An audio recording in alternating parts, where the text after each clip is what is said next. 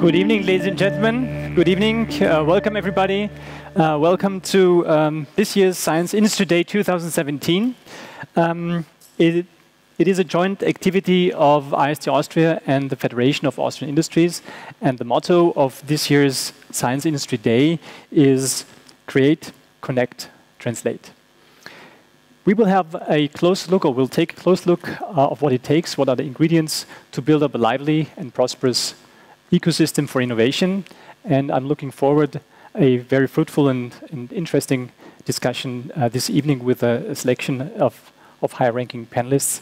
And I'm very confident that we'll have a lot of takeaway messages. My name is Stefan Bernhard, and I'll guide you through this evening and try to keep in time. So the beginning, as you see, was a complete failure. We're 10 minutes behind. So my apologies for that. This year is a very special year for us because we have, for the first time, tried to combine an afternoon, which was dedicated to young scientists and founders. That was the afternoon session, with the science industry talk in the evening.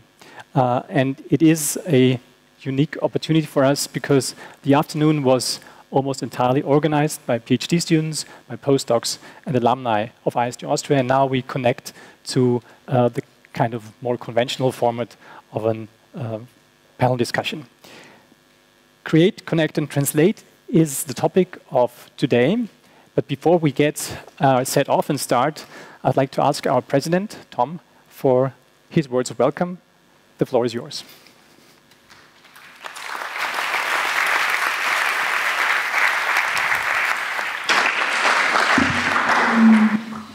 Dear ladies and gentlemen, welcome to the Science Industry Talk 2017, Create, Connect, Translate. I welcome especially Ulrich Schuh, the Director General for Economic Policy, Innovation and Technology from the Austrian Federal Ministry of Science, Research and Economy. Welcome.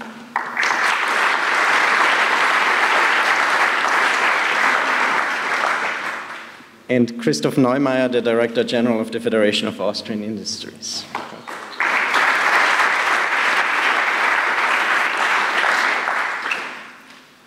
Let me collectively welcome all the representatives that are here of political parties, of the civil service, of the Republic of Austria, and especially also of the province of Lower Austria, all members of our boards and advisory bodies, all representatives of universities, research institutions, and funding agencies, in particular also all of our supporters.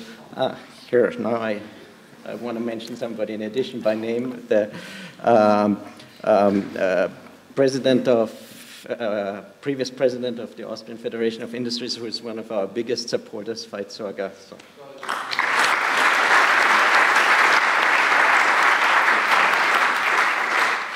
And also other more recent supporters, and most notably, especially for today, Lansdowne Partners.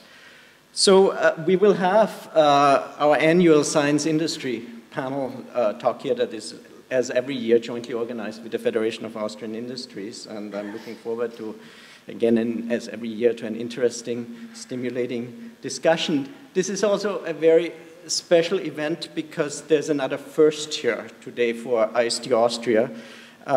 We are now almost exactly 8 years old since the opening in this very lecture hall happened of the Institute. And so we have had many firsts in these 8 years, and today is another first.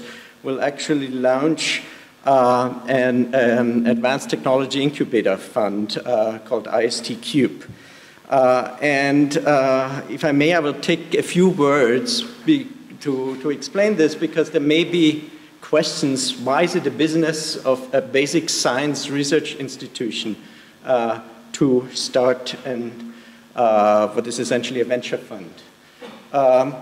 And it is indeed true that the core missions of this institution are twofold, and have been from the very beginning. Is number one, do basic science at a world-class level, attract the best scientists to compete with the best scientists all over the world.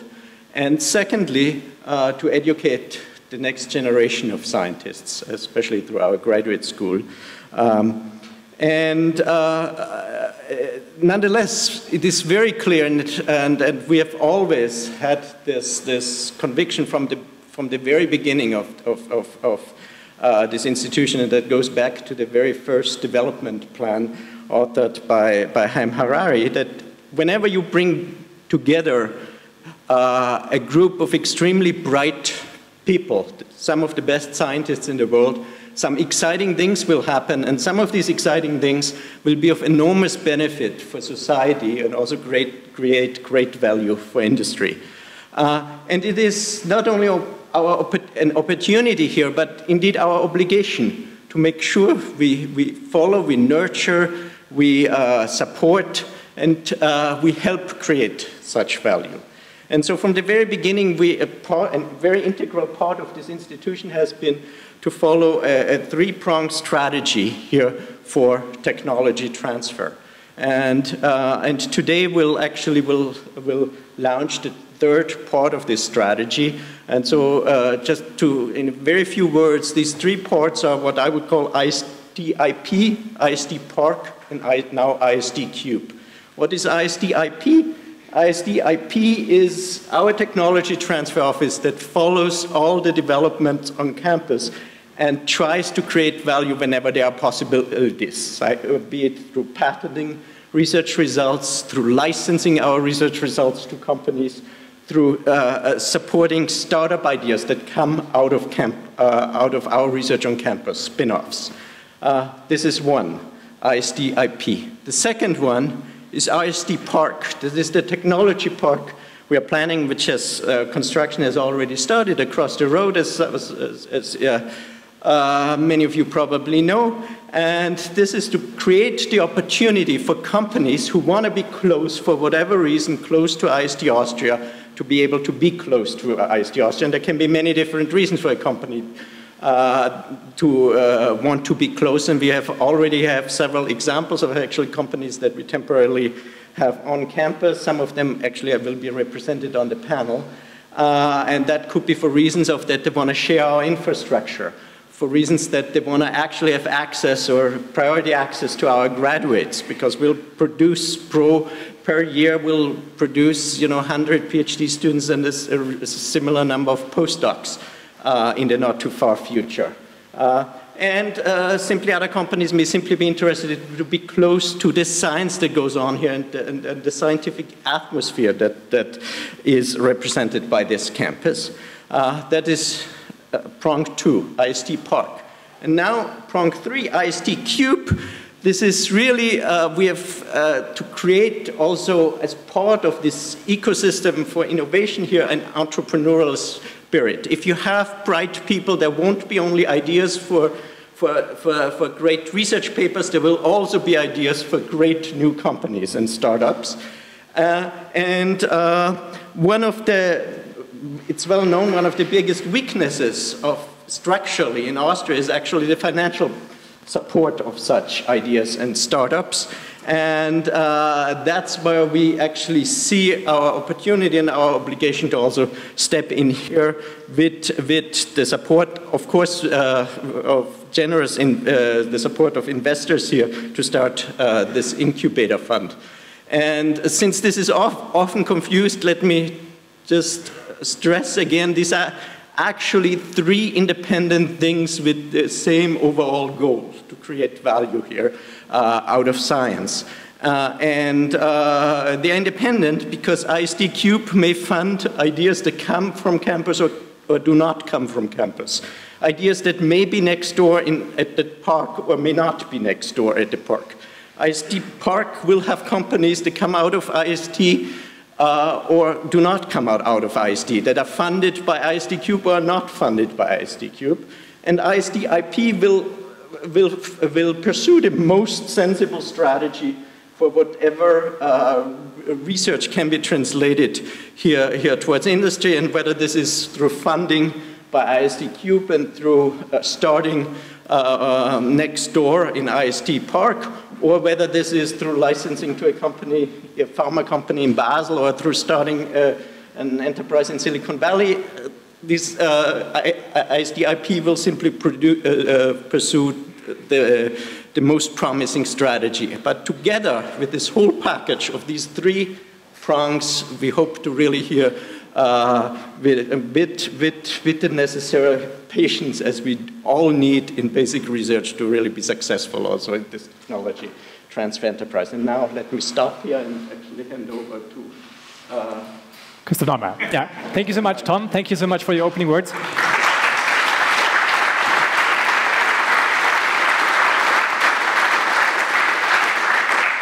Now I'd like to ask Christoph Neumeier, Director General of the Federation of Austrian Industries, for his words of welcome, since this is a joint event. Thank you so much for your time, and thank you for your words. Dear Mr. President, Mr. Schuh, Mr. Sorger, Mr. Schneider, it's a pleasure to be here. Very welcome from my side, dear students. It gives me great pleasure to open this annual event, which underlines the importance of the interaction between academia and business. We are delighted that so many of you have accepted our invitation to discuss new developments and essential topics pertaining to research and innovation. Your broad participation demonstrates the growth of the IST Austria community. This emphasizes your scientific success and the essential role you play in fostering Austria's innovation ecosystem and in enhancing its international visibility and reputation. And what is happening here is indeed impressive. In 2016, the IST Austria employed around 600 people from more than 50 different countries on campus and has raised more than 100 million euros in third-party funding. I would like to emphasize that a considerable volume of external research funds are awarded to IST Austria through ERC grants from Horizon 2020. These funds are highly competitive and are a real sign of quality and are something you can be proud of. All this was successfully accomplished over a time span of just 10 years. As you all know, the Federation of Austrian Industries has actively supported the founding process of IST Austria and therefore has followed it very closely ever since.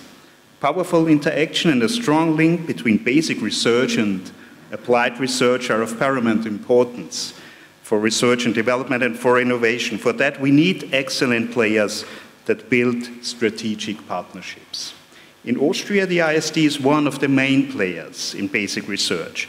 In applied research, we are rightly proud of our research-intensive and innovative companies, which together account for almost 2/3 of total R&D investment in Austria, which has risen by about 25% during the last 5 years.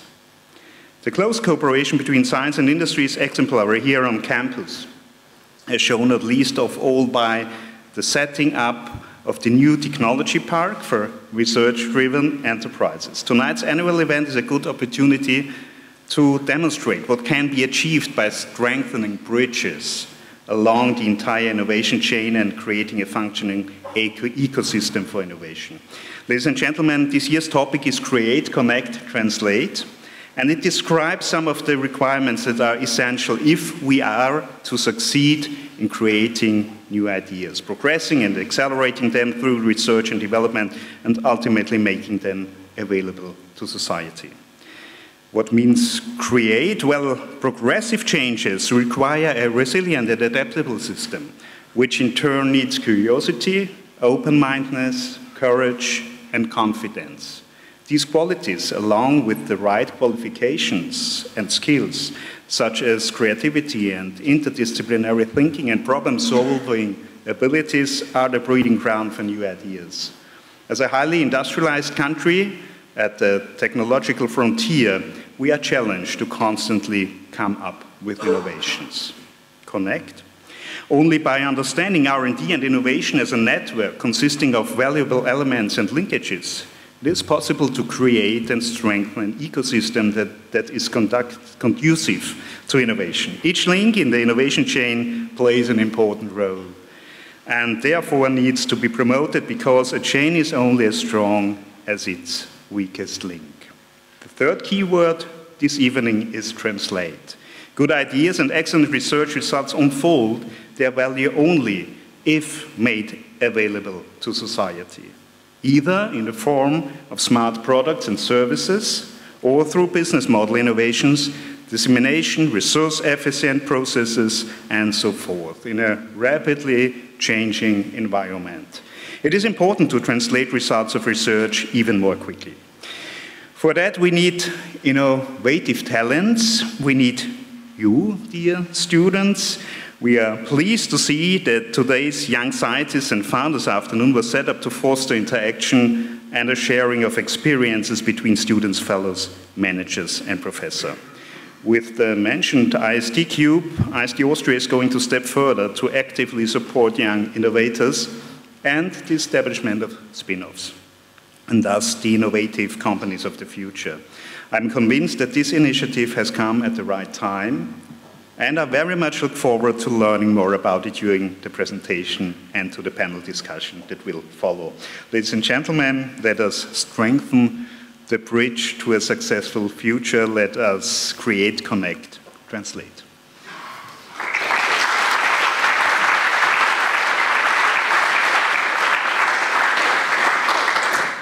Thank you, Ms. Neumeier. Now it's my pleasure to ask Ulrich Schuh, Director General for Economic Policy, Innovation and Technology at the Federal Ministry for Science, Research and Economy, for his words of welcome. Dr. Schuh, the floor is yours. Thank you. Dear Mr. President, dear Director General, distinguished guests, it is an honor and a pleasure for me to address you today on behalf of the Austrian Federal Ministry of Science, Research and Economy. It's the ministry that is responsible for providing the necessary framework conditions for IST Austria to play a key role as an institution of excellence in frontier research. By ensuring long-term funding, we have set the necessary preconditions for a fruitful, sustainable development of the Institute. It has been impressive to see a high-risk idea turn into a success story so quickly. IST Austria has grown and gained momentum year by year, and we can already look back at a period of successful development, which was made possible by the following components: a strong political commitment, a clear mission and strategy, a determined leadership, a rigorous implementation, flexibility and pragmatism, and openness to adaptation and readjustment. Undoubtedly, IST Austria is a key institution to foster excellence in basic research in Austria. As you know very well, the two main objectives of the Institute are to perform, first, world-class research in science, and second, to train the coming generations of leading scientists and researchers. What we want to achieve is to connect this excellence in research with an entrepreneurial spirit. For our ministry, fostering and encouraging the cooperation between science and economy are at the very heart of our efforts. Through new initiatives, we try to offer the best possible framework conditions for a fruitful interaction. In this respect, I would like to mention some of our recent initiatives: the establishment of a regional knowledge transfer centers, the launch of a national open innovation strategy, or the startup package. It was only 3 weeks ago that Minister Mara launched the spin-off Austria initiative, which will give further impetus to the transfer of research results into concrete startups and business ideas. IST Austria shows that frontier research makes a strong and significant contribution to innovation and the development of our society. Given that the results of the most recent evaluation of IST Austria as a research institution have been endorsed by all parties in Parliament 1 year ago, we can be confident that the political commitment will remain high also in the future. What we assume, and not only assume, but we are sure about, is that young people former IST Austria PhD students or postdocs will pursue their careers elsewhere, either in academia or in other parts of society, in Austria or in and beyond Europe. IST Austria alumni will work in industry research and development as entrepreneurs in startups and spin-offs in the public sector and in other parts of knowledge-driven societies. IST Austria has already developed an impressive portfolio of activities to foster an entrepreneurial spirit on campus. There has been a technology transfer office established. The TWIST Fellowship program has been launched. In cooperation with the Business Agency of Lower Austria, a technology park next to campus of IST Austria has been created, and first patents have been filed. And last but not least, as already mentioned before, the Institute was able to attract the first deep technology seed fund in Austria based on private financial commitment, IST Cube. We are very happy to see that the Institute is widening the scope of its activities year by year, and we are committed to work together to preserve the best possible framework conditions for the further development of IST Austria. Now, we will learn more about which new initiatives of the IST Austria ecosystem for innovation are currently launched and how curiosity-driven research will connect to the entrepreneurial spirit we already see here on the campus. Congratulations, all the best for the continuation of the event, and best wishes. Thank you very much.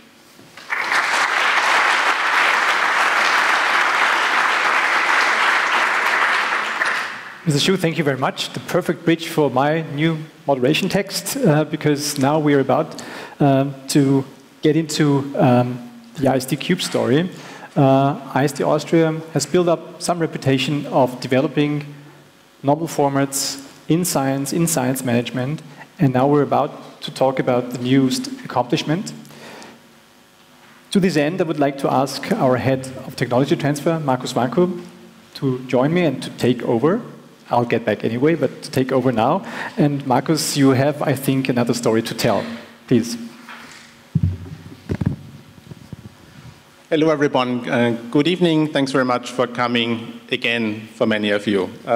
As has been said before, the Science Industry Talk has some kind of a tradition already. I think we're doing it for the 8th year. The first couple of years, we were talking about undoubtedly interesting things, like how to attract and retain talent, how to develop ecosystems. But essentially, we were always talking about other people and other places. What we did, and that's also obvious because the Institute was still very young and still in development. Last year, for the first time, we actually showcased what's happening here, and we were really happy that we could be in a position to do that. We had companies here, and Tom has mentioned that before, who have decided to move and set up camp here at IST. We showcased researchers from IST who are working on patentable inventions, and we actually showed also and had here the first couple of graduates from IST who are pursuing industry careers. And I think we were very happy to see that all these different prongs are developing. Since then, we haven't been sleeping, and we have done something new, as was mentioned before, something that is a new way to bring together the competences that we think we do have in transferring scientific results to economic possibilities, competences in know-how, our infrastructure, and also external capital to make science and tech-based startups really thrive. One of the things they obviously know and need, no less than they need is financing and capital, which is why this is an initiative that we haven't done alone, but we have partnered with a very large investment firm that I will introduce then later, and set up IST Cube. As was mentioned before, IST Cube is a new seed fund and an incubator, and I'm happy to introduce this tonight, but I will not do that alone, and I'm lucky not to have to do that alone. I will do it together with my new colleague and fellow director of IST Cube, Rupesh Chatwani.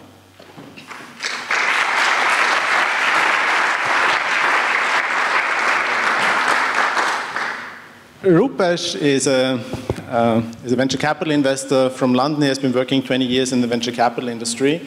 And we are very happy to have him. And I think one way of introducing Cube to you is that we will, I think, just set out the parameters of what it is that we are doing. And then later on, we will have some founders that are the actual real target group of what it is that we are doing, and continue the discussion. First, let me just ask you something. What did you take up this job? And I know that we have had this discussion before in a slightly more intimate setting than this one. But what made you do it? Well, one word, Brexit. No, I'm just kidding. I'm just kidding. So yeah, despite my Indian name, my horrible American accent, and living in London, I actually grew up in Austria, and I'm actually Austrian. And I left Vienna 30 years ago and moved to Boston. Then I lived in Silicon Valley, and then I moved to London. And all the time, I always, kept coming back, kept in contact with Austria. And it was very frustrating for me that we never developed a real sort of technology, entrepreneurship ecosystem in Austria the way many other smaller countries in Europe, for example, have done. And so when we sort of connected beginning of this year, and you told me the story of IST and the team you had built on the tech transfer side, and the conversations you were having with Lansdowne about, could we do this in Austria? I just couldn't say no. I mean, there was no way I couldn't be part of this to make something happen in my home country and bring all that experience that I'd gathered all over the world to hopefully make Austria the next sort of Silicon Valley. And we're happy to have you here. I should also say, what we are doing is something novel in Austria, and at least to the extent that I'm aware, there is no similar initiative of bringing together a public research, basic research institution and private investors. Internationally, this is not particularly new, right? I think obviously if we look at the United States, the situation is a bit different, but even if you look within Europe, the UK has a quite long-standing tradition of similar initiatives. Oxford, Cambridge, Imperial College started initiatives like this 20 years ago. If you look at continental Europe, there are other examples, TU Munich, KU Leuven, so it's not something that is on a global scale new, obviously. But I think it's, at least from my perspective, it's a good idea to bring this to Austria. So maybe as a next step, let's just look really briefly, and we won't bore you with a long slide presentation. And let's look at what is it, IST Cube? And maybe you want to take it. So it's been mentioned a few times.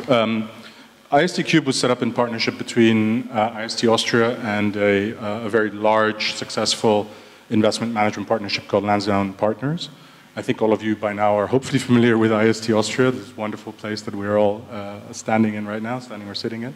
Lansdowne, you might not be familiar with. It's probably the oldest and one of the most successful hedge funds in Europe. They're also very committed to helping bring technology entrepreneurship to Austria. And we got together with them and sort of saw eye to eye and came together in this partnership, which is now called IST Cube. What is it actually? I mean, we're sort of, as Marcus said, just going to touch on the sort of fringes of what we offer. But essentially, it's some of the points that Thomas had mentioned earlier. We've got the infrastructure that we have access to, both in terms of the park as well as the IST. We've got know-how in the team, which we'll introduce in just a second, and experience. And we've got capital that we can invest in any young, new startups or spin-outs that we find interesting. Where are we focusing is always a question that people ask. I always say the earlier the better. So the sooner that people have ideas, the sooner that they feel that there's something that they're working on that can get commercialized or spin out, come talk to us, because the sooner we can hear about it, the sooner we can help you to succeed. If I get the next. And well, obviously what makes and breaks, I think, the success and the development of such a venture is obviously the people. I mean, this is what we tell our companies, and this is also what's true for ourselves. And I think we are in the really privileged situation that we managed to assemble, I think, a quite strong team. We mentioned Rupesh before. I'm glad to have you also with your background. I think over the last 2 years we mentioned to assemble a strong technology transfer team, both with Astrid Wullert here and Alexander Fischl, both strong experience in biology and in computer science and informatics startups. And this is just the inception.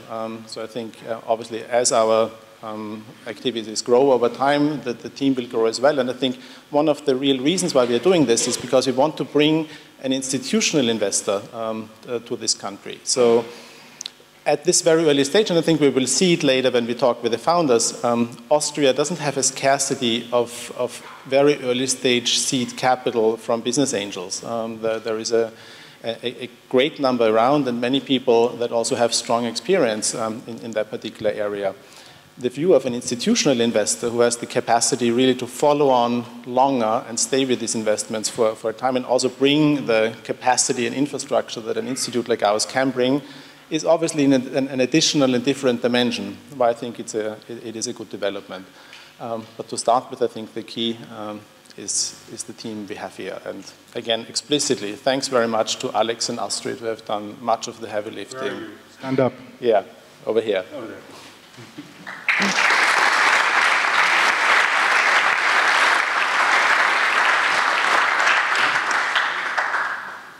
So I think without further ado, I actually like to bring these people on stage that actually matter, which are the founders. But before I do that, let me just first, and that's really something I mean very sincerely, thank the people who have made that possible. And that is obviously our partners from Lansdowne Partners.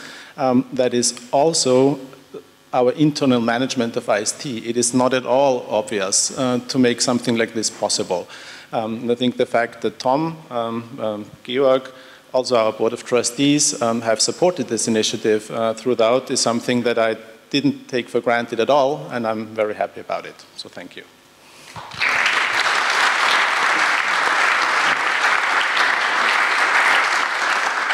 And now, let's turn to the people who matter. So please come forward. We have here 3 founders. Markus Holzer, just come all 3. Yeah.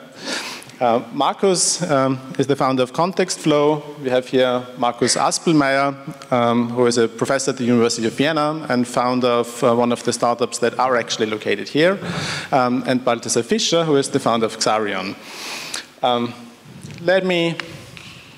So this is a perfect opportunity for you guys, right? You can ask us any questions in front of audience, so we can't really lie. But we thought it's a good idea to use that mechanism as an introduction, I think, for what we're doing. And from now on, it is completely unrehearsed. So it's exciting for us as well, and you might share this excitement or not. Markus, can I just briefly ask you, and just for, we have 3 Markuses here, so it might get complicated. Markus, can you just briefly introduce what ContextFlow is, maybe? And I think your company is at that stage that is really in the focal point of what we are trying to do. Can you just explain maybe a little bit the history, the development, and how an initiative like this could actually fit in what you are planning? Yeah, sure. First of all, thank you for the invitation. I'm very excited to be here today. A quick introduction about what ContextFlow does. We're basically doing machine learning on large medical image data. And there are about 1 billion computer tomography and magnetic resonance images stored in the hospital systems in Europe. And so there's a lot of knowledge and information encoded in the data. And with the recent developments in deep learning, we are developing methods that use the data to train these methods and to help radiologists to make a faster and more accurate reporting in the future. So that's like the base concept of what ContextFlow does. What does it mean in practice? It's basically, at this stage, the first product that we're announcing is an image search engine for radiologists. So we give them the option whenever they want to know more about a certain region in the image, simply mark the image, simply mark the region in the image they're interested in, and we immediately find cases that have the same 3D structure.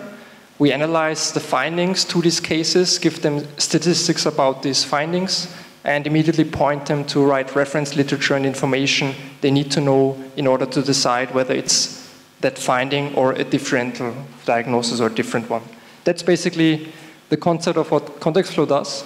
And what's also found interesting about us is that we have quite a long history, although we are only a little bit more than 1 year old, because we started with this topic in 2010, and we were basically a research project that was done at the Medical University of Vienna, and that was called CRASH-MOI, and it lasted about 4 years. And with this research project, we created the first proof of concept of making this large medical image data actually searchable. And at the end of this project, it was at the end of 2014, I finished also my master's degree in medical computer science, and I asked myself, okay, what do I want to do next? I didn't really want to do a PhD because I'm not really into writing papers. So I decided, okay, what is there else to do? So we had this cool prototype that was developed. We had very good feedback from the radiologists, and I decided to ask the head of the institute if he would support following this up and putting this into commercial use and actually bring it into practice. And this was Georg Langs back then, who is now also a co-founder. And naive as he was back then, he said, yeah, sure, go ahead, let's do that. And that was a little bit more than 2 years ago. And back then I decided to have a look at, okay, what are the options to commercialize this? So I had no idea about business development, no idea about pitching, about marketing and sales. So there is luckily a good infrastructure in Austria in place that helps you at that first stage in Vienna. The one that we connected to is the Innovation Incubation Center at the Technical University of Vienna, where I got a first contact into the one-on-one on business development and spin-offs. And through that, we also got connected to INIT, who is another incubator from Vienna, and got some grants from the great early stage investment, early stage grant opportunities in Austria from ABS. And we are now at a stage where we have developed the system, we have it ready to go into the market. We presented it at Congress and radiology conferences, and we're now at a stage where we need additional funding, so we need a private investor who helps us to get this product in the market and help us run in the next 18 to 24 months to go to the next step, to the market entrance. And that's basically the stage we're at, and that's also where it gets very interesting in terms of what possible funding opportunities are here. And with IceCube, there's one additional player now on this investment market, I would say, in Austria, that provides very interesting options for startups. I will stop here, because I talked quite a long time now. No, thanks very much. I think that was definitely a helpful introduction. And let me maybe also add and build on this. This is not the only initiative in Austria that is helping to incubate companies, clearly. And I think the reference you made to other initiatives is something that is entirely welcome by us, all right? So I think if the ultimate outcome is that every university is doing something like this, I think from a broader perspective and also from ours, I think this is a plus, clearly. And I think one of the ways, and also some of the colleagues are here, I really want to send that message that I think this is something where we can really cooperate well, and I think we have the first examples where we are doing this already. No? Let me move to Markus. Markus just called in before saying he's at the airport, and I asked him whether it's Rome or Vienna, because he just came in on a short notice. But Markus is a professor at the University of Vienna. He's heading a quantum optics group there. The company that he has started together with colleagues is a very interesting example, I think, of how basic research and the bringing together of different competences and disciplines actually makes innovation possible. I think if you can just briefly share the encounter of a material scientist from the University of California and yourself as researching quantum optics, and yeah, I think if you just can share the story and then maybe also highlight one aspect that is important with IST Cube, which is also the possibility to provide access to key infrastructure, which is not relevant for every startup, but for many in that realm, obviously it is. Please. So, first of all, thanks for having me. Crystalline Mirror Solutions started out as a very typical university startup, as a two-people garage venture. So we literally started out with Garrett Cole in the clean room, working, trying out prototypes, and me during the night writing invoices, doing the bookkeeping and so on, until through writing invoices is brilliant. It's much better than writing invoices is much better than paying invoices. Exactly. Well, so we were in a lucky situation to very early on already be able to write invoices because people were interested in what we are doing. So what we are actually doing is the thing that has been said here last year was we are making the world's best mirrors. And this is a short version of basically we provide new technology for high performance lasers. And the main idea that, again, as came completely out of nothing from blue sky research in quantum physics is that we have a technology that combines semiconductor physics with modern high-performance laser optics. So this is something that hasn't been there before and allows essentially applications in many, many different markets, from high-power lasers to telecommunication and so on. Now, the point was when you start with two people in a university setting, this goes only to a certain point until you have the prototype. Once you have the prototype and people become interested, then you cannot any longer use the university as an environment to now make a product. There's no funding for that. There are no capacities for that. You need additional people, you need additional infrastructure. This is where we were lucky in the beginning through similar programs that you mentioned. So we had from the ERC, they have this proof of concept grant on the European level. In addition, we had AWS and so on to basically go to the next stage of then starting a company 4 years ago in 2013. This is when we started, and then over the time, once you grow to a critical size, you cannot feed the company anymore just with your own money. So basically, if you have to pay salaries for a certain number of people, this needs to come also from somewhere else. So this is where we got then seed funds and so on.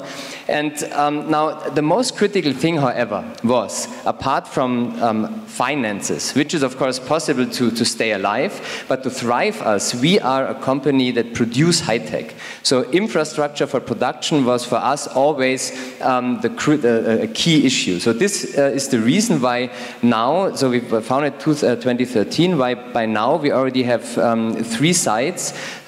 So one here in Austria, in Switzerland, where we work with IBM on producing semiconductor structures, and in Santa Barbara, where we use the clean room of the UCSB, University of California in Santa Barbara, to do manufacturing products.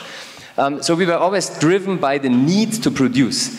And this is also the reason why now we are located here in Klosterneuburg, because here we are provided with the necessary infrastructure to do process development, and later on also the idea is now to basically do the next step, do semi-automated manufacturing and so on. Apart from the necessity to have funding, for us as a high-tech company, it was essential to have the infrastructure and production facility. And this, I think, is what's very interesting now with ISTube, that you're providing also the infrastructure here at IST. Which is, I think, really great way, and IST facilitates that type of development. I think one of the advantages of IST really, and of the location of IST that has been, I think, been the ground for much discussion 10 years ago, is that we have place to expand. I think this is really an important factor in the longer term development of these initiatives, because we start now with a a handful of companies, and that is small. But obviously, the reason why we do it is because we think that these companies will grow, right? And the number of companies will grow. And I think having the capacity to just build an additional building, also fitted with the requirements that you have, is something that we have now and we hope to retain in the future. Balthasar. I think you're a little bit further ahead, and you have been doing this for a while, so you're certainly not new at this. And I'm sure you have seen other situations and other institutions that are trying to support initiatives and ventures like your own ones. I mean, I'm interested in your reaction, obviously, and maybe there is also a piece of advice that you can give us, right? What are the things that we should actually be doing? What should we be offering? What is the need that companies in the early stages like yours, the stage that you have been in, need? Yeah, also thanks for having me, Markus. So maybe before answering to the question, and I have, I think, something very positive, but also something where, for me, there's a bit of question mark. Before doing so, let me just briefly introduce. So Xarion Laser Acoustics is, I would say, a young company in the transition from a startup company to maybe a young high-tech company. So we are 5 years old now, and we are, we are.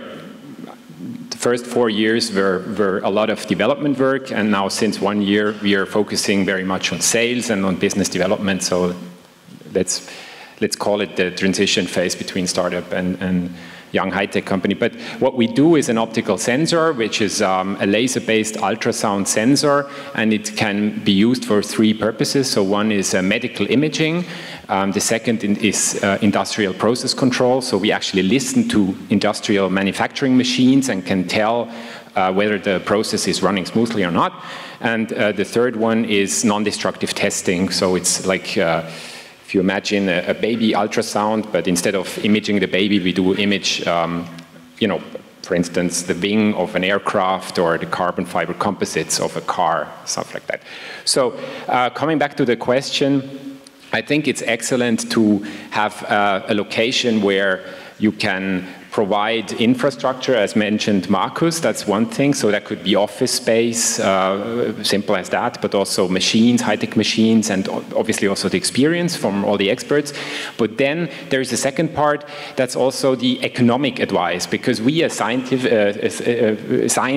tech guys, we sometimes, I can speak for myself, believe that that's everything needed to found a company. But then I was very lucky to team up with former McKinsey, so that was actually my founding partner, and he kind of showed me the importance, to come up with a proper business plan and to do it, in a economics properly designed way right from the start, and that's, I think, a very important point which can be provided from your side. So I think those are two, for me, as I understand, 2 very important cornerstones. So the question mark, or the more like, for me, a bit doubtful part is, at the time when I was... This is now the unrehearsed part. Yeah, let's bring up some tension. So, at the time when I was kind of spinning out, so I did my PhD at University of Technology in Vienna, and at the time I remember I had quite some, some rough discussions with the transfer department, because obviously each side wants to have best for his part. So I think this interlink you have here, could be maybe problematic to some extent, maybe on this behalf. So you kind of offer the space, but how can you then discuss freely on how IP is handled, or also on how the conditions for funding is handled? Because the time we were looking for funds, we looked at different options. We did seed financing, and now we did Series A financing in last December. So we are comparing different options, and I think if you are kept from a very early stage in an incubator, you might lose some of that freedom. So I was wondering, how, maybe, to play the question back to you, what's your opinion on this? How would you deal with that? Different aspects to this. The one, this combination of what Tom in his speech mentioned as different prongs of a coherent strategy, is one where we have IST's own tech transfer activities. So we are looking at the IP that is developed here, and obviously will seek the best economic deal in the interest of IST, right? And then there is IST Cube, which is an investor and supporter of these initiatives. And obviously in negotiations would be sitting at opposite sides of the table. I think what's really important and our experience in dealing with this so far is two things.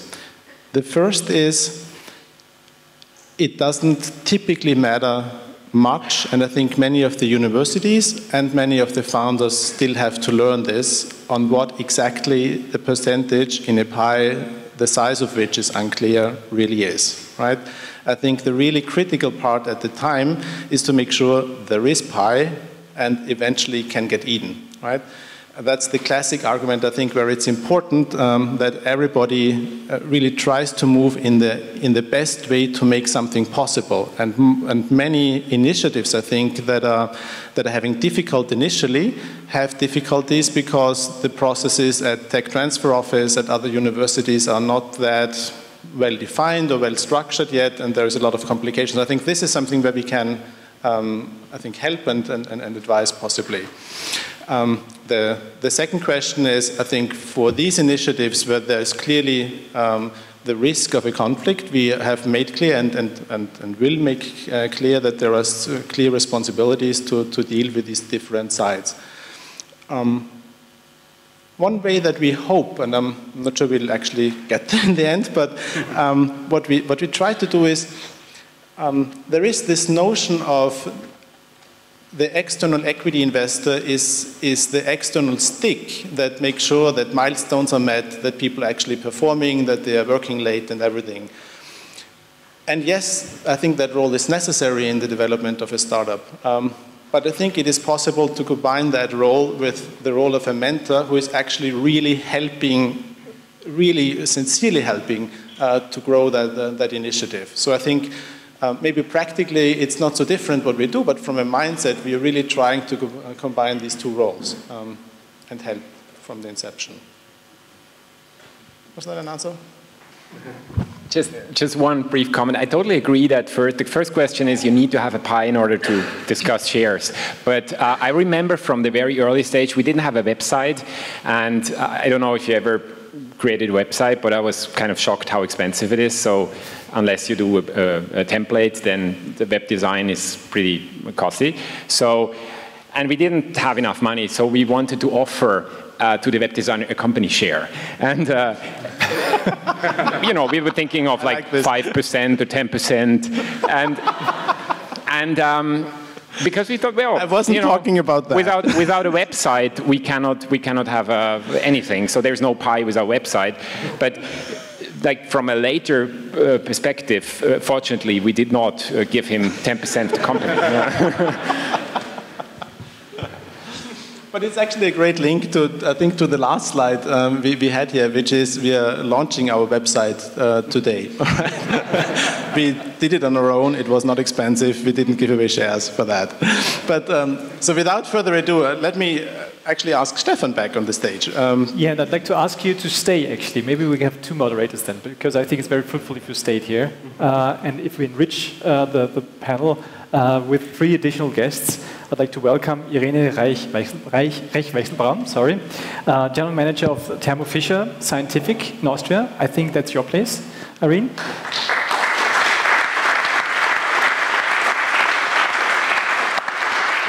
I would like to welcome Alexander von Gabin.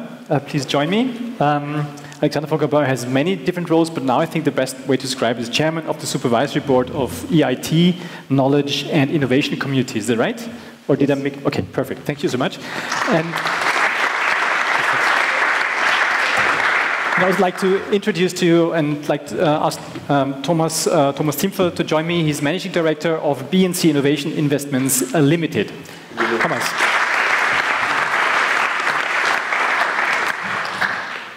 now we talked about ISDCube, we discussed a little bit about ISDCube, and I tried to now to widen the scope of the panel in one or the other way, and if I fail, then Markus will step in and help me, I'm sure.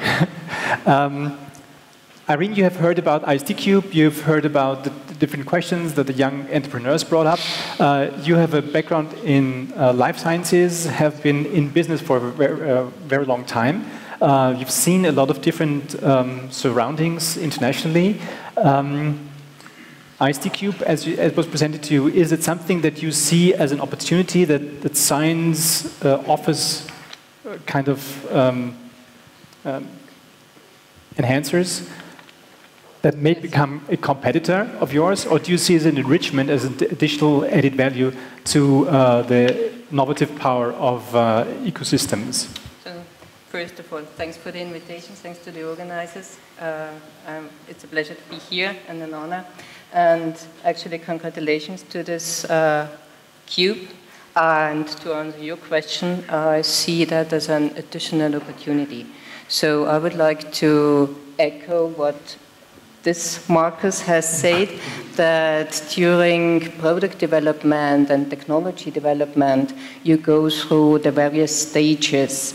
And to me, there's certainly one stage where such a cube, such an incubator, and a different funding structure than the one that we currently know is really the right thing to do. And this, to me, does not actually take away any opportunities for industry. It actually helps industry because, from my experience, we are offered products or technologies at a very, very early stage of development. And so, from my perspective, this may help to bridge this gap between basic research and the moment when the technology, when the product is actually mature enough for the industrial use. And as was pointed out, industry partners bring in additional value that cannot be offered by an incubator, like you mentioned, the manufacturing plants that are needed, and on top a commercial channel that can be opened through industrial partner, which is, at the end of the day, really important for any success of a product. So I would say this is different players. There's different stages for industrial partners and such an incubator. So therefore, I think it's a great opportunity for all of us to have such an institution. Okay. It's an enrichment. Absolutely. Okay, that leads me to Thomas. You're running BNC Innovation Investments. This is a very distinct endeavor. Maybe you can shortly describe what you do. Your academic background actually is business administration, and my question, being from the same cohort, so to speak, how difficult is it for you to actually talk to science and to scientists in your business environment? Thank you. Good evening. It's a pleasure to be here. Especially thank you to ISD. And let me first mention, I think this package of IP Park and Cube is a great combination and really makes a lot of sense also from our perspective. Now, some words on BNC Innovation Investments activities. That's not the core business of BNC Group based in Vienna. BNC Group is well known for its industry shareholdings in Lenzing, Semperit and AMAG. It's a long-positioned investor, and 2 years ago we started to discover the field of technology, which is a challenge for somebody with a business administration background. Now, what are the reasons why we decided to invest in tech startups and B2B-oriented young companies? We started from scratch and thought, what value can we bring to the scene? So obviously there's a lot of cash around in a zero interest environment. So we said, what we have is a great network to the industry and some tradition in Austria, and that's something young founders need. So we try to connect them to the industry, to help them on the side of sales. I'm going to give you one example. We are invested in a company based in Munich, and actually I traveled Silicon Valley and the West Coast at the beginning of the year together with this company, and we organized several sales meetings each day to support this company with relevant contacts. So this is basically our outline. We're focused on B2B technology. Our portfolio currently consists of a software company and the named hardware software technology company based in Munich. And there's one more thing I would like to stress. We have a very long-term horizon, so our aim is, I always call it, to, together with the founders, build the Mittelständler Plus. And the Plus is everybody should make his own fantasy about the Plus, wherever it leads. So far we are pretty on track, and we admire founders. I'm privileged to know all the three who are here tonight, and it's, even with a business administration background, fascinating to be in constant contact to technology guys. Like the three Marcuses. Well, one is Balthasar. And Balthasar. Okay, thank you, Thomas. Alexander von Gabor, you, in the beginning, you made a remarkable career in science, in academia. Then you switched to business, became an entrepreneur. Now you offer expertise to both spheres, so to speak. You also joined us in the afternoon to give a lecture.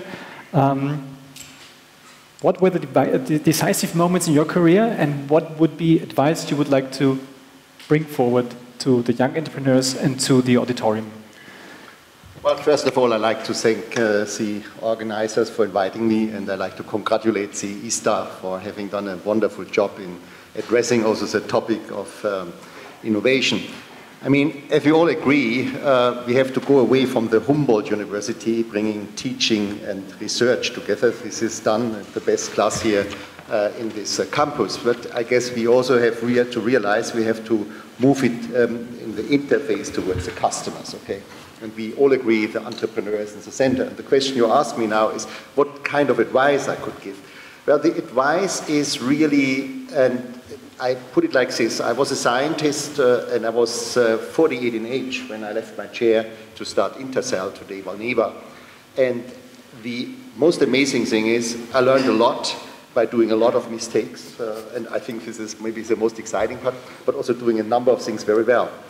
And the point I like to, so to say, transmit to young entrepreneurs is have respect for other expertise. I mean, somebody who has an MBA, he can, if you are explaining him properly to him, quickly fetch a point, what is, so to say, the innovation you're driving at. Slowly, probably. But also see, here's something to you to offer, which maybe you don't have. And I think you mentioned nicely talking to people who have either managerial background, or they have ever developed a product, or they have ever done business development, or they are good in financing, or what we also call, talking about Q, it's intelligent capital. These fellows not only invest the seed money or your A or your B round, they also have a fantastic networks, okay?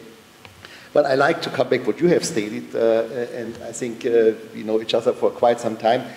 I also think we should see that smart industries have started to think about new ways to interact with academic campuses and with venture capital. And I think, I would say, in my field, Johnson & Johnson really has an entire new concept, and I presented for the one who were not here in the afternoon, that we have made for the Karolinska deal with Johnson & Johnson, where Johnson & Johnson is participating in lecturing. They're not picking a cherry. They just say, we like to create a dialogue, and once a dialogue is created, it may become interesting, but they help even students who are doing things which are not interesting to Johnson & Johnson, and maybe giving them a contact to a good venture capitalist. So I would say we should open this eco field, and I guess what I think most important, maybe my concluding remark is, I hope that all these fantastic initiatives of ISTA now towards innovation are promiscuity. And I see with joy that one is coming from my old alma mater, the University of Vienna, another one from the Technical University, and we are running together INITS, which is a founder's service, which has done a good job to founding and setting up companies out of the Technical University and out of the University of Vienna. So in conclusion, also in investment, I guess you are not only investing in Easter projects. And I think, and we have to go even beyond Austria. Austria is just too little. I mean, you have to invest in London, in Munich, in wherever it happens, in Stockholm. And I guess let's a little bit also get out of that silo mentality, I think, and let's learn from the mistakes of the past. Some of the great industry like Siemens and Novartis, they were setting up exclusive venture funds, only investing in Novartis projects, spin-offs, or only investing in Siemens projects. But it's not the way to go. Benchmark by once in a while, also make a seed, let's say, out of another university somewhere where you feel this is strengthening also your expertise to invest.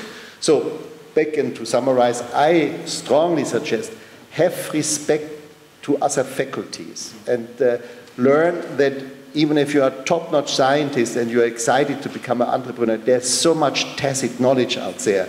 And I think take it up and use it. Whether you're in an airport or you're sitting next to somebody flying to New York and you see the businessman, maybe not doing a scientific business, but maybe you can learn something for your business by talking to this person. Right. Okay, you can keep the microphone because I'm on. So sorry, Rupert, if you're not saying something, I need to say something. Exactly. This is exactly what we try to do. So thank you very much for the way you put it as well. Obviously, one way for us was to think about, what is our realm, where are the boundaries? And the boundaries are not the city border of Vienna and Lower Austria. Clearly not, right? It's not the boundaries between other local regions in Austria, and it's also not the Austrian boundary, right? I think it is absolutely the case that we need to be active and this seems far-fetched on a global scale, and we will not be this immediately, clearly, right? But I think the way that this venture can develop is that we will do the first investments, it will carry with it a certain profile for which we stand for and for which we are good. And I think that should give us access to really the best transactions everywhere. That's really the intention. Okay, there's consensus. Do you want to say something? Yeah, I would like to add on this. So we're now thinking about investing outside of Austria. But I think one important part in Austria is that we can discuss this open for Europeans as well, that we have some kind of gap in terms of investments within Austria that needs to be filled, especially for high-tech university startups. So we have like these business angels that can put in money. Depending on, there are a few ones that can support very long-term investments in Austria, but only a few ones. And they are not so much in this really, really deep tech, high-tech B2B domain. Then you have seed funds like Speed Invest, Startup 300s, who will focus on more like not so long-term investments, but really, really shorter. And then the next stage basically is you have VC funds who usually invest in a much larger scale. So like for a seed round, for us, for example, we presented to them and they basically said, it's very interesting, keep us updated, and maybe in 1.5 years, when you're at the next stage, we'll be interested to invest. So we're now sitting here needing money for the next 1.5 years. And we probably need money after that as well, and we need people who have the network, who can support us, who can help us to get into the market with the network and be there in for the very long term. And here I think, and this is where, from my knowledge, there is not so much going on in Austria, and I think this is a gap that needs to be filled. And I think BC Holding is in this area targeting this domain as well for long-term high-tech investments. And this might also be an option for ICE to jump in there as well, but I'm happy to hear your opinion about that. Okay, Thomas. Just let me quickly add 2 points I would like to stress. First of all, what you said, founders who seek smart industries and provide them with real value added. So when they do sales and they approach their potential clients, the clients are really keen to buy the product because there's a real value added. This is what we find extremely interesting and what's in the center of our investment focus. So combining, let's say, the old world with the new world, things that come up that are innovative, they aren't a threat, they are an opportunity. I want to make one critical remark. What we always regret is that I sometimes have the feeling people think of the startup scene in Austria more in the sense of TV shows, non-research startups, and I always regret that people like you who do deep tech research and basic research and really bring something to the table. So this is the critical part of the statement, that they aren't in the like in the heart of the media focus. And I actually think this is a real pity, and we try to focus on such founders that exactly fulfill this mission of servicing old economy with innovative products. Okay, Alexander, we also, Rupesh, please. I just wanted to quickly touch on Marcus's point, and this is exactly the area we're trying to fill, right? And the reason why there's a gap is because it's hard. Right? I mean, you're dealing with, most people don't have, most investors don't have the ability to sort of understand academic spin out or very early sort of IP development and then sort of the product market side of things, right? And I think we're very, very lucky in the team that we've been able to assemble here at ISTQ, that we have certain people on the team who are excellent on the IPR side, for example, really, really good. And then you have the ruthless sort of venture capitalist type like me on the team as well, so who can kind of help those teams go through to the next phase of the financing. Just a quick comment. Okay, Alexander. I think your concern I would share. This is not an Austrian problem, it's a European problem, that we don't have enough public money for prototyping. I mean, and this is more de-risking for the seed investor, and I think this is a great dilemma, and I think we can only look into, hopefully not being ruined by its current president, the United States. They have a lot of tools and instruments, public tools and instruments that help, take my industry, to finance a proof of concept phase 1 or an early phase 2 trial. And I think it's NIH itself, this famous basic research funding institute, that also goes in their panel through proposals from biotech companies who are saying, I have a scientifically new idea and 6 individuals or 12 individuals, I like to make a proof of concept in a phase 1 trial where you have to look for safety, but you could maybe already read something out. And the dilemma is that our funding institution in Germany, the Deutsche Forschungsgemeinschaft, the FWF here, so they feel they would become too promiscuous, but I see it the other way around. If they would also have money for paying a proof of concepts after peer reviewing, they do 2 favors. Number 1, they learn more about translation. Number 2, a young company which gets a stamp of approval of the FAF that this is a smartly, so to say, tailored phase 1 trial, gets maybe a closer second look of an investor. So that community we still have to create, that we get non-dilutive funding in the Death Valley, as we sometimes say, when just people like you are coming in. And I think it's funny that nobody really feels responsible. I mean, the ABS does it to some degree, but it's not really like there are a number of American institutions in life science, biotech, I think including the US Army helped a lot of interesting new treatments and drugs to be evolved by helping prototyping to finance. Okay. Absolutely. I couldn't agree more. I mean, I think we see too many companies that are being companies too early in their life cycle, right? They should be still grant funded. They should maybe even be still part of the university, and they shouldn't be out there raising equity. Even just a quick comment. Even though to be fair, I think the AWS seed financing and the Marktstart from FFG is heading into this direction. And nevertheless, I think it's also important to mention that it's great that there is something like that. I mean, yeah. I would 20 years ago. Yeah, okay. I believe that very much. Yeah. But to jump in here just quickly, for example, for us, in terms of public grants, so we were quite lucky. We got a Horizon 2020 grant as well as a Wirtschaftsagentur Wien grant, and we're now also looking into seed and FFG Basisprogramm. And I think we're looking for investment of 500,000 euros, and we can leverage that with public grants to 2 million, basically, if we're lucky to get them. But in general, I think there is, but that's basically, I think, not the thing that you were targeting with your comments. I think you're targeting a little bit different stages of startups and different kind of technology. But I just wanted to mention that there is a really good chance to leverage private investments in Austria in general. And this is something I want to bring in quickly for all the scientists here. So what I learned in writing grants and getting money from public institutions is that what you get taught in writing papers, this helps you a lot when you decide to go into entrepreneur path. It helps you to be specific, to ask the right questions to yourself, to be critical.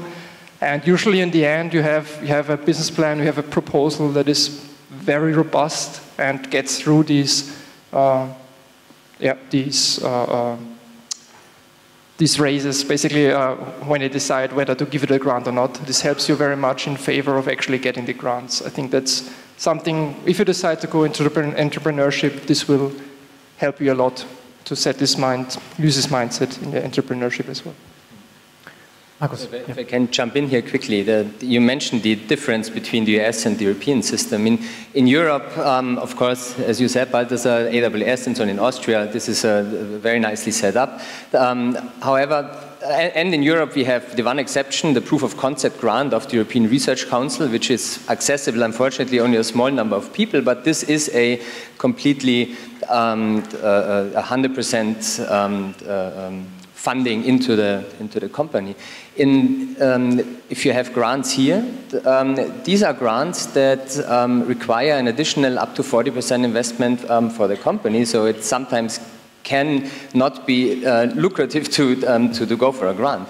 In the US, you get 100% funding in grant schemes where there's co-development between universities and startups, high-tech companies and so on for not only prototyping, but then once the prototype is phase A, but then there's a follow-up with significantly more money than to full product and even market entry. So this is something where I guess one can really learn. I tried several times within EU panels to introduce some of the structures, to suggest to introduce some of the structures that are present in this type of MURI fundings in the US. Just without success. The structures in the EU, we operate on different timescales. So programs have to be predefined 5 years in advance, and this is completely against how high-tech, deep-tech, and so on just operates. And quickly switching topic, I just want to comment on what you said, so be open to take advice. I could not agree more. And I mean, since we know each other very well, so I know that is also the case for you. We were very happy, very lucky from the start to always having had access to good advisors from different fields. People who we had access to who came from either large companies who then also became part of our advisory board. So if we have example, the chair of the board of the Herbinger group, we have ZKW, we have the former vice president of engineering Google in our board, where really we have access to know-how that we, at least I as a, let's say, naive scientist would never actually have. So this is, I couldn't agree more. And we have to be extremely, so we were lucky, and it helped a lot to have such people, and to also, contacts have been made through our investors also. So this is something where I guess the IstCube could also help significantly. Okay, Rupesh, one question for you. Maybe this is a little bit of a wrap-up, because I also want to give the audience the opportunity to ask one or the other question to the panelists. Rupesh, what are the most important things that need to happen or need to change in Austria from your perspective, still with an outside view, I would say, with a lot of background? What is your observation in that context? Given how much time I've spent at the notary in the last couple of weeks, I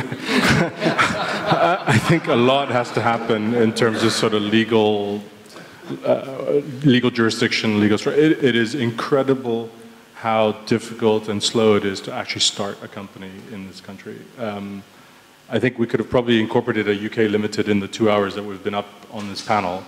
Whereas here it's a very slow and laborious process, and I think that, but that sort of then translates into what is it really all about. It's all about that creative, destructive force that's very, very important when you're trying to create a technology ecosystem, and sort of that sort of mentality needs to trickle all the way through. And I'm not just talking about the legal structure, but just entirely sort of this is part of it. We create stuff, we destroy stuff, we fail, and that culture and that sort of needs to embed it in every aspect. And I think that would probably be, if I'm only allowed one, that's probably the one I would go with. You're allowed much more. Maybe we get to the point in time where I would like to say thank you to all our panelists for sharing your ideas with us and being available for the answers. Since it's getting quite hot here, I would suggest that we move to the seats. And Georg, it would be then actually you for the final words. By the way, I would like to say also thank you. Maybe Georg, you double it. I would like to say this. Thank you, Lisa, and the whole team for organizing, for setting up the evening.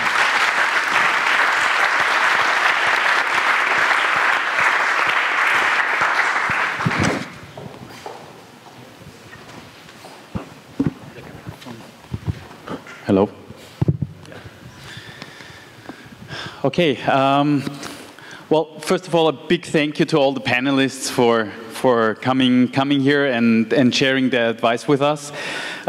We participated in a very fruitful and rewarding discussion, I think, bringing together the different perspectives of what it takes to create and translate scientific results, but also how to connect these two stages. So our main questions today were, and that's not only this evening, but also in the afternoon, how to make the transition from academia to industry, not only in terms of scientific results, but also in terms of involved people.